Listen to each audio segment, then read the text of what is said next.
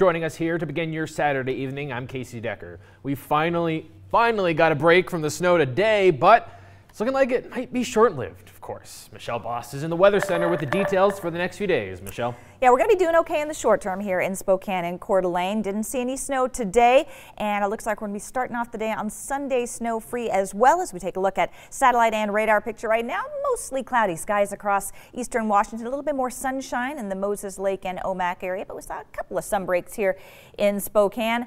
As far as snow over the next couple of days, though, pretty uncertain forecast. What we do know is that some light snow is going to be moving in to the slopes in the North Cascades for tonight through Sunday at noon. Winter weather advisories for places like Wenatchee, also Leavenworth, Twisp, and Winthrop area. That's across north central Washington, but heavier snow possible from Snoqualmie Pass all the way through south central and southeastern Washington. The potential for several days of some very snowy weather starting tomorrow through the day on Wednesday. Temperatures again colder than normal, mid-20s right now in Spokane and Coeur d'Alene, and no warm-up expected anytime soon. We'll be in the 20s this evening with cloudy skies, mostly cloudy overnight, some patchy fog down to 14, and highs once again in the upper 20s tomorrow with a chance of a little bit of afternoon snow. All right, thanks, Michelle. Moving to our first story tonight, it's been about a month since Andrew Vathis, an icon of the South Hill, died. He was hit by a car while walking home from his job at the Albertsons on 57th. And today, we're still learning even more about the life and many people he touched. For instance, one of Andrew's passions, collecting stuffed animals. So today, the Spokane Fire Department partnered with Starbucks to collect toys to give to children that the firefighters meet on calls.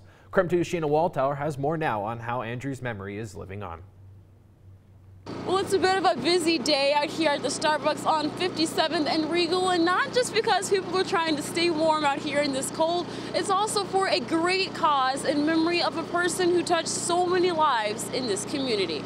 Although Andrew Vathis's physical smile is no longer on Spokane South Hill, his loving heart is still reaching out. Andrew was in my store almost every day, so we just want to continue the kindness that Andrew showed to everyone in the community here by taking these animals in and distributing them with the fire department. It was something that he always wanted to do, is give stuffed animals to the fire department, so kids that were in some sort of a tragic situation had a toy to comfort them, and this is something that we just wanted to keep going. Thank you so much. Thank you. Have a good day. Wow. They stop by, they just drop off a new animal of some sort of a toy, and from there we take them and we'll just distribute them to area fire stations. We've had people bringing them in by the box full, by the bag full. Little kids come in with bags that are bigger than them. It's been really sweet to see. It's special to us because when my daughter was younger, the police had come to our house and they brought her stuffy, and so they had said that it was donated. So it's important to give back so that everybody can get something special when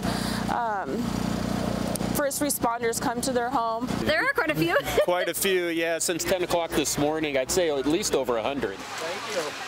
Take care.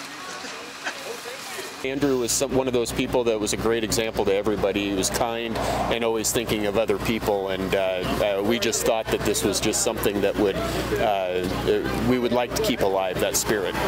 In Spokane, Sheena Waltauer, KREM 2 News. Moving to national news now, singer R. Kelly made his first appearance in court today since being accused of sexually abusing 4 people.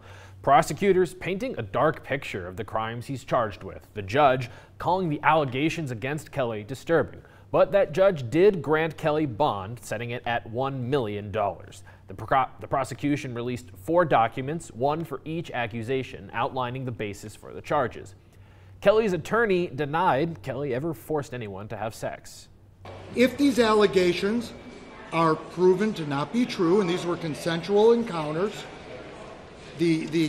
certainly the encounters on some of their charges, then we shouldn't be second guessing someone's sex life. He's a rock star. He doesn't have to have non-consensual sex. He's a music star. Mr. Greenberg's client is in a fight for his life. Mr. Greenberg needs to pull his head out of his ass and start defending his client, as opposed to making personal attacks on me and the victims in this case. Now, each count of the new charges carries up to 7 years in prison and could be served consecutively, meaning it's possible R. Kelly could be facing up to 70 years.